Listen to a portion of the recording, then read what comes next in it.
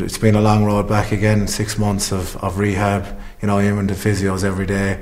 It's been down in Cork with Denis Leamy, who picked up that shoulder injury, and Dara Hurley, who had that bad eye injury. So we kind of worked together as a team and encouraged each other and got us through the 6 months really. So it's great to be back among the core group and to be in training on the pitches with the lads and involved in the banter and stuff again is great. So I missed it a lot, I suppose. When you sit in the stand, you're like a fan, you know what I mean? You're cheering on the lads, you're wishing them the best. There's not a whole lot you can do really. You're wishing you were out there. And sometimes you nearly have to detach yourself away from the boys because it gets a bit hard, looking at them, because you really, really want to be there, but obviously in the circumstances you'll be no good on one leg or whatever. So it can be very difficult from that point of view. But I think, hopefully, please God, now in a couple of months I'll get my chance, and hopefully I'll be able to show people what I can do and get back to some sort of form.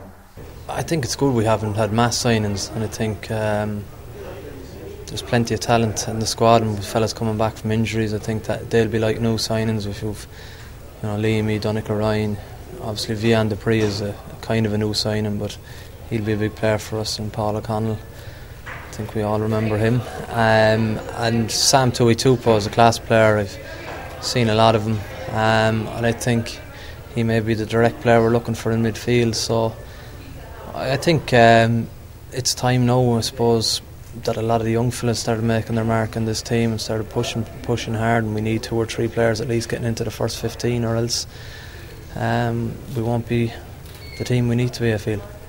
It's funny, I suppose it's kind of similar now to when we were after the disappointing 2007 season. It's like, I'm sure when we look back in our careers after we've retired, we look back in 2006 and look back in 2008 and look back in the Grand Slam and all that, and we'll be immensely proud.